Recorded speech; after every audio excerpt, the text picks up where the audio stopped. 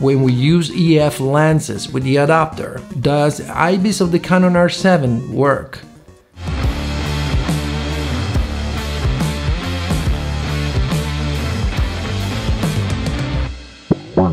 What's up guys, Dan Frullani here and welcome back to a new video. What do I talk about today? The Canon R7. What about it? Well, this time it's about stabilization, more in the specific, IBIS. Let's start from the beginning. A few weeks ago, a month ago, I made a video to figure out whether the Canon R7 is good for vlogging. I didn't really like what I found out. First of all, I had problem with the autofocus, but I believe that was fixed with the firmware update because now the issue is gone. The second issue I had was stabilization. Whatever I shot was shaky, and that's not good. So I noticed that when I use native lenses, RF mount lenses for the Canon R7 and the R6, R8, R3, R5 and so on, they work perfectly. I mean, IBIS works perfectly. However, sometimes it might not work very well with EF lenses with the adapter, or at least that's according to my experience. I mean, I wasn't sure, so I had to test it, and I shot a few samples using 3 different lenses, all of them EF lenses, which I used on my Canon R7 with the adapter. The EF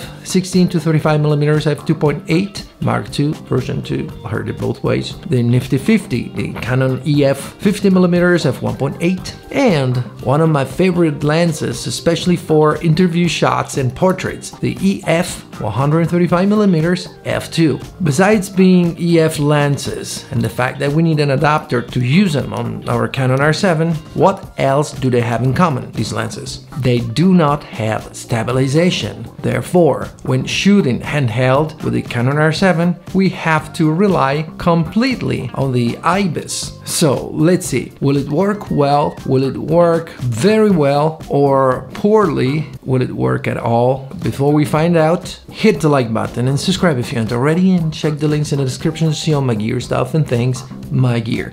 And check the link to Epidemic Sound if you want 1 month of awesome music and great sound effects.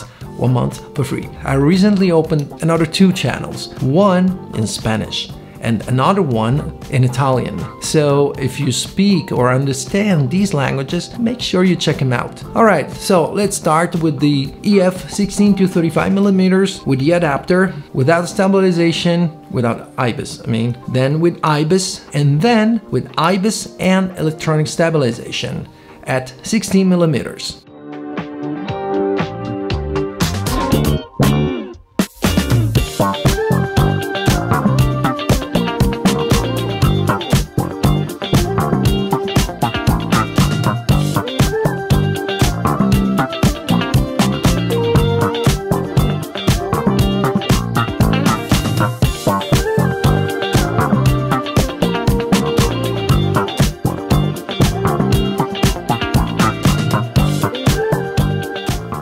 Now the same at 35mm.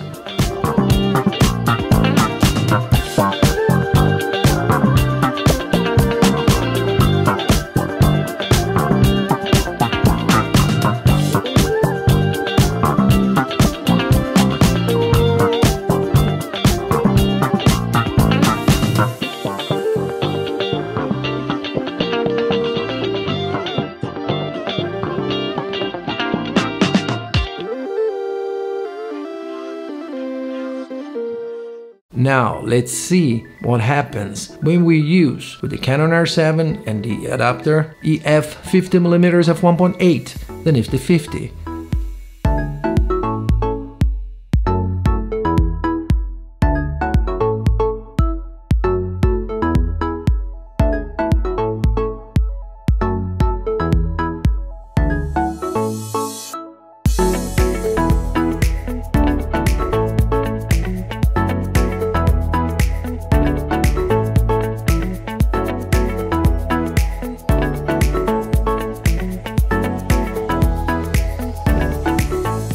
Alright, so what do you think about it? Leave a comment down below and hit the like button. Subscribe if you aren't already. Now we're going to see one of my favorite lenses, the EF 135mm f2, without stabilization, with IBIS, then with IBIS and electronic stabilization. Again, let me know what you think about it.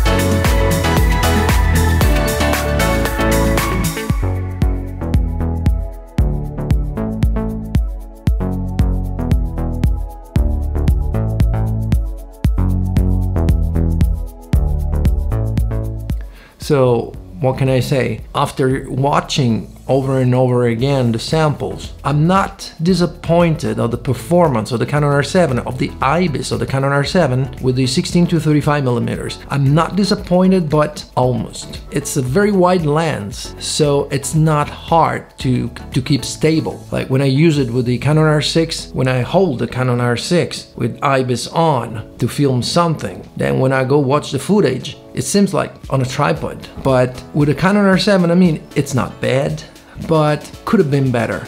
It does a pretty good job with a telelens 135 millimeters. Yes, indeed, because you know it's really tight. 135 millimeters. It's so hard to stabilize. I'm surprised. It's pretty good. But what surprised me the most is the performance of the IBIS with the Nifty 50.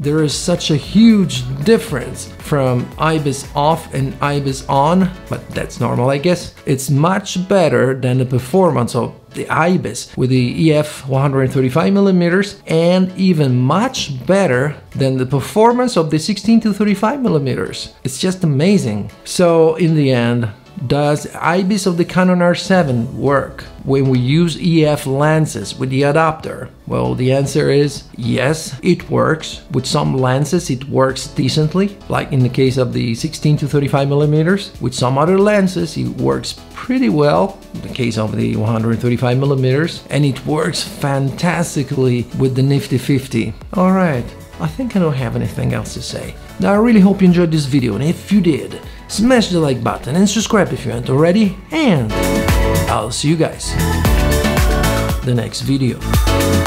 Oh yeah.